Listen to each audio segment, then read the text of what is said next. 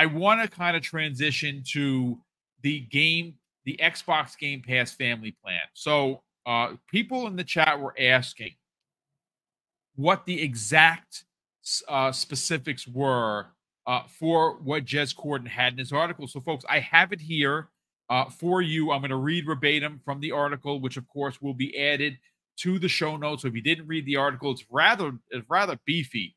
It's a big read, but it's a really good one. I'm going to read you the 3 paragraphs, what Jez Corden had to say regarding specifically the Xbox family plan coming back. He says this: I've also heard very tentatively that rumors that the Xbox Game Pass friends and family plan experiment is not dead.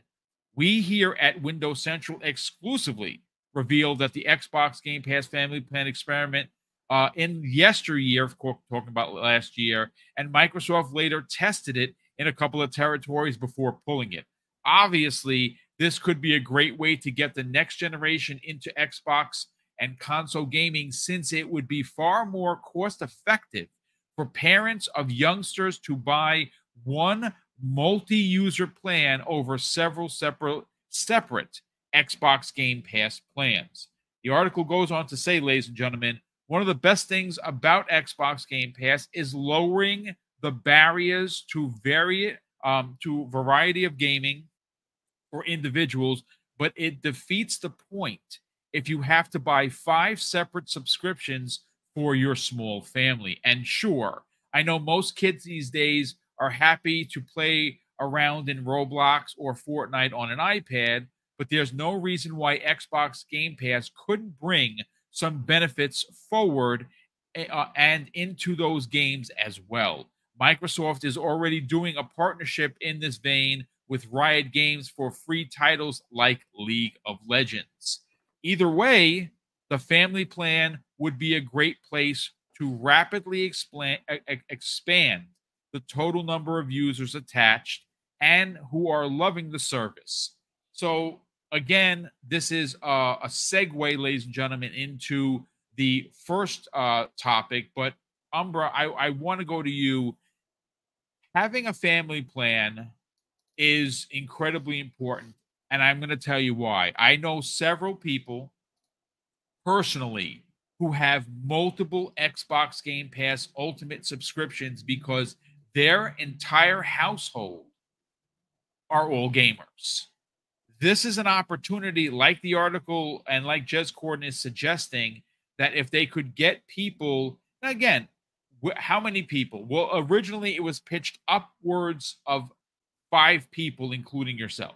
So it would have been you and 4 additional family members for this low monthly price, rather than your own subscription monthly service fee, as well as 4 others. I don't know what it could be. Is it $39.99 that gives you upwards of 4 people plus yourself? That seems fair, but this is something that definitely needs to come back in a big way. And again, I run it parallel to having a cloud tier at an entrance fee of like $8. This has to come back. Let's get your hot take. Yeah, absolutely. I mean, it's been a long time coming too, because that was like rumored or whatever, or said so long ago. I think many people probably just kind of like, put it out of sight, out of mind. But yeah, I'm in the boat where I don't really have the need for it right now, because I do game sharing. So I have Ultimate and I game share with my nephew. So, the one I told you all I forced to help buy the $70 games. So I'm okay for now, but I can definitely see this working for a lot of people. As far as, I mean, you can also do this in so many ways to go about it, obviously, with friends you trust and things like that, which will help lower the cost for you overall. I think it's just a smart play in general.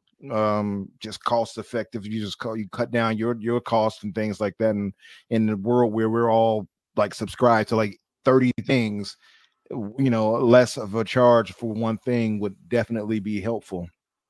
So it also does that. It can also, I think it can, for Xbox, it can be beneficial because it can, I think, increase, player engagement. You're going to have more people probably jumping on, if that is the case, to try out all of these games. You know, I will say though, I think the reason why they've been hesitant to do this family plan is because of the tricks that we are going to pull, which is getting friends and everybody to pay where we have to pay a minimal amount, and they're not really going to make all the money they want to make. So that's probably why this has never come out, being honest. What else would I say? You know, I think one way to really entice us to do that is if the family plan, we had a discussion. I think, what was it at? I think it was on Kay Asante's show. It was on Kay and Everborn show where it was floated. You know what? Actually, no, it was floated on Infinite podcast and then carried on to K's. So on Infinite, we had a poll we put up, and it was about would you pay? The reason why I mentioned Kay, because Kay was on the show that time with us, me, him, and Risky talking. And I floated the idea, and then Kay expanded on it, and he said he would absolutely pay for a plan that had Xbox Game Pass Ultimate, EA Play Plus or whatever, and Ubisoft Plus. So EA Play Pro, that's the name, and Ubisoft Plus. If they had all those in, he said like $40 a month, he would do it, right?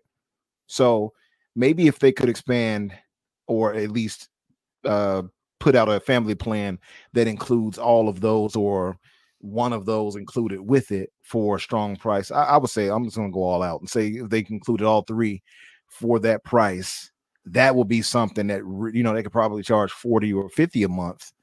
I don't want to give them too many crazy ideas. Thinking, you know, before, it's funny you say that. Now again, folks, don't throw the virtual tomatoes. I'm just trying to make this make sense. If the tier that I actually see being beneficial for everyone involved would be a tier that would be $49.99 that included upwards of 5 people, meaning that if you had 5 people in your household, including yourself, that would be literally half the price of what 5 people would pay monthly at $20 a pop, equaling $100 a month. If you paid $49.99 a month, you could get yourself and 4 other additional people for half price.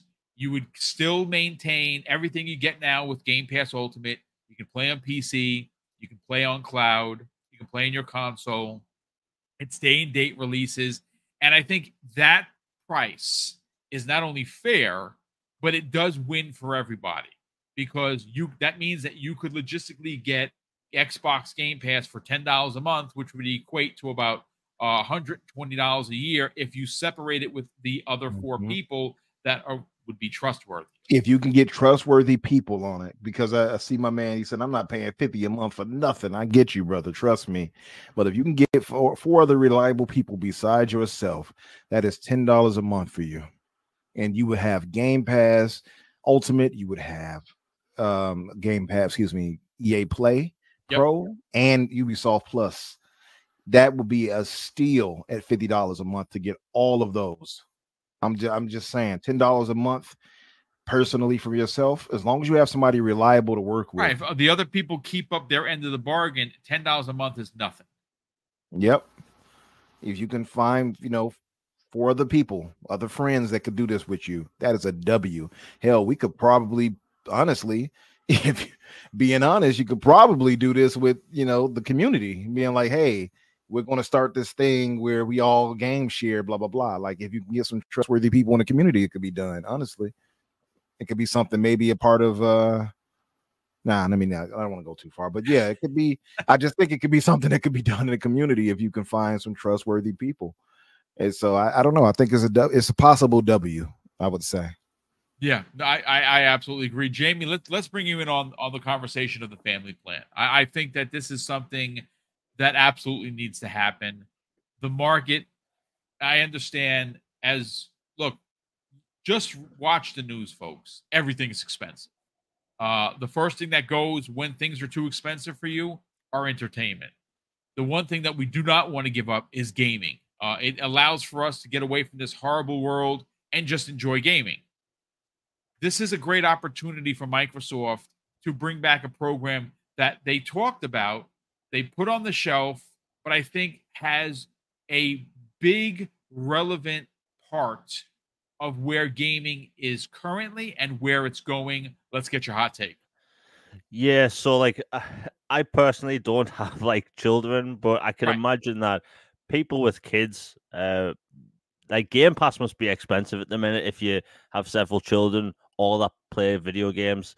And like the way game sharing works, like doing that with multiple accounts across multiple different consoles, like I can see that being a bit weird on Xbox Live's front when it comes to like, you know, maybe I don't know, detection fraud or something on their end. I honestly think it'll happen. I think it's just a matter of time. I think the main issue for it not happening, like you said, is that people will abuse the hell out of it. Gamers are fickle, and they will find ways to get like Game Pass cheap. People were doing the $1 trick for a while. People will abuse it. So I think Microsoft they pretty much trying to find a way to like make it so you can't. Maybe they'll make it so. I think the best way to do it would be make sure people are using the same Wi-Fi network. But it's going to be a weird tightrope for Microsoft to walk, because Microsoft's had great deals in the past when it comes to their services. Like I always used to talk about this all the time.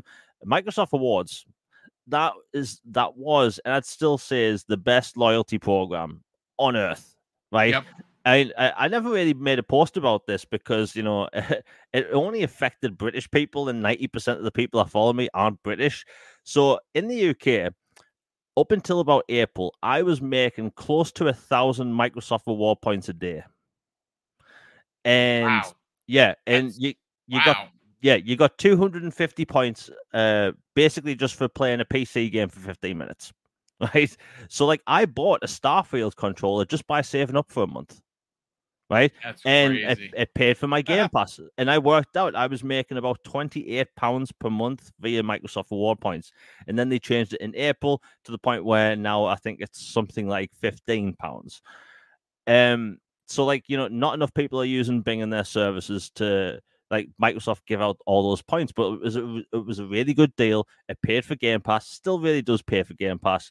But people, they lowered the amount of points you can get because one, people aren't using Bing that much, and two, people abused the living hell out of Microsoft Awards. These people that abused it ruined it for me, right? People would have multiple different accounts, and back in before 2022, you could send Microsoft Award points to other accounts. So people would literally earn points on one account and just send it to different accounts so they could buy games. People that abused it ruined it for everyone else. So now Microsoft Awards is in a worse place than it ever has been. It might get better. I hope it does. And I think that's what Microsoft is worried about when it comes to Game Pass. Because look, most people that subscribe to Game Pass, they want a good deal. That's what Game Pass is. But if people can figure out a way to like abuse the system, they will. And guess what? That'll ruin it for all of us. All of us. And that's the biggest worry. So, like, I hope Microsoft gets the family plan sorted. It's something I think they need to because of the amount of families with Game Pass, but they can't have a system in place that can be abused, because when people will abuse it, they'll ruin Game Pass for literally every subscriber on the planet. And like I just said, it happened with Microsoft Awards. They can't let that happen to Game Pass, because when it comes to Xbox, Game Pass is the bread and butter of the entire, platform.